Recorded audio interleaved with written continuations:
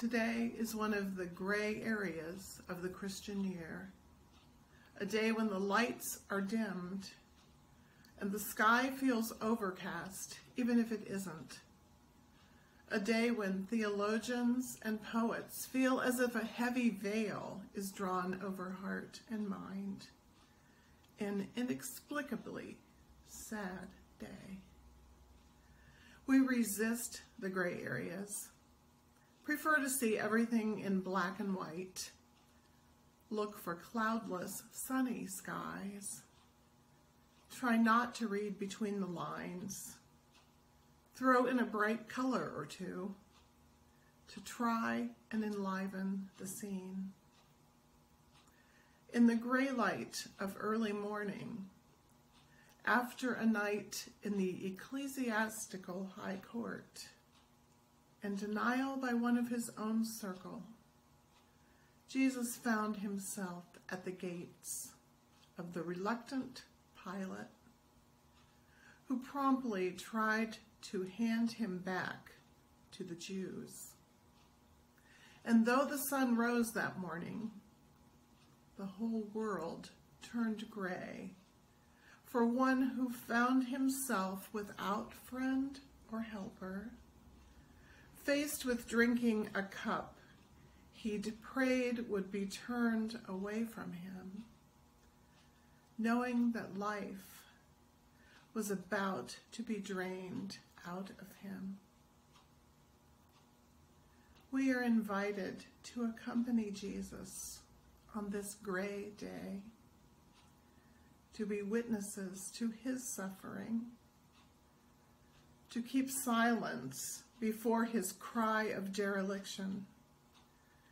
In our imaginations, let us trudge toward Jerusalem until we come to the place of the cross, and then let us not turn our faces away. In this gray day lie all the sorrows and failings of a humanity that strives for high success, yet comes up against human limitations and falls to the ground in despair. A humanity whose peace plans give way to guns, and whose political promises become papers in filing cabinets. Here is a day marked by the brokenness of the world, but it is not a day to wallow in misery or to indulge in morbid thoughts about the crucifixion. It is simply a somber, dignified day when we remember how it was for Jesus and find at the foot of the cross a place to lay down ours and the world's sorrow. On gray days, it is hard to see clearly, difficult to understand things that aren't clear. Yet all we are asked to do today is to be present to the sacred story as it is retold, and to the inexplicable, mysterious, wondrous transaction that was and still is taking place.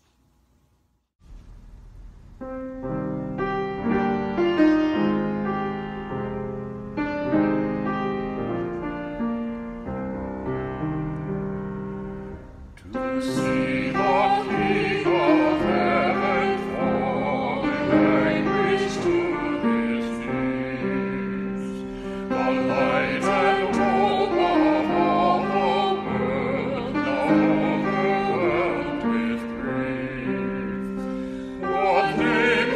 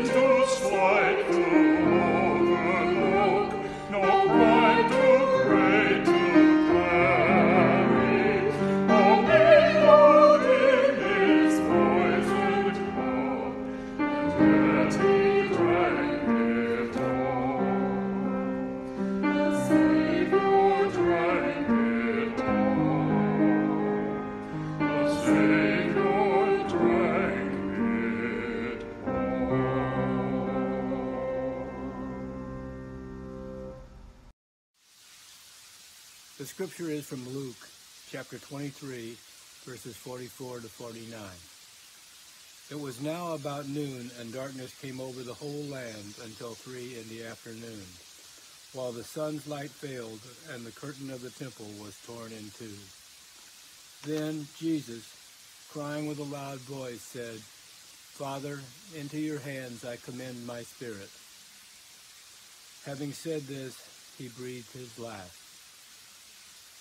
When the centurion saw what had taken place, he praised God and said, "Certainly this man was innocent."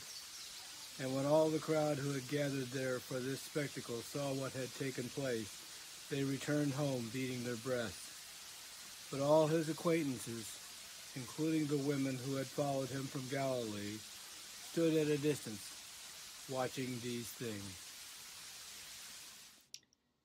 As we think about gray areas, I have to think about the cross. After centuries, the cross has been rebranded as a symbol of hope, so much so that we often forget of its grotesque origin.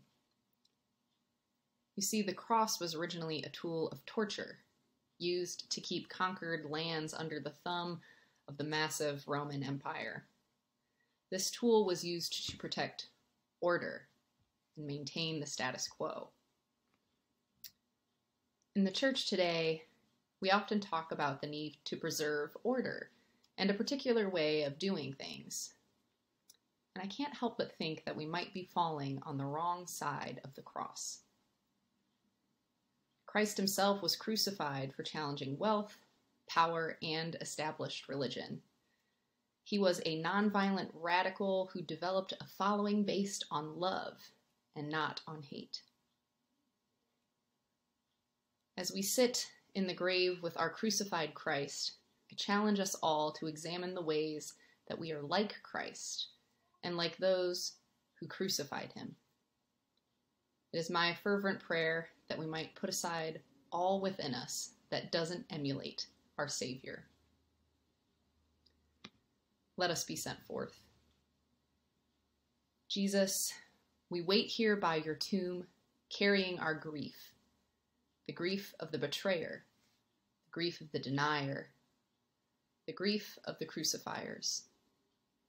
We carry the grief of the lost, the heartbroken, and the bereft. Upon you was laid the grief of us all. It is finished. God of endings, God of darkness, God of the tomb, God of dark days and great loss, be with us now as we wait with Jesus. Amen.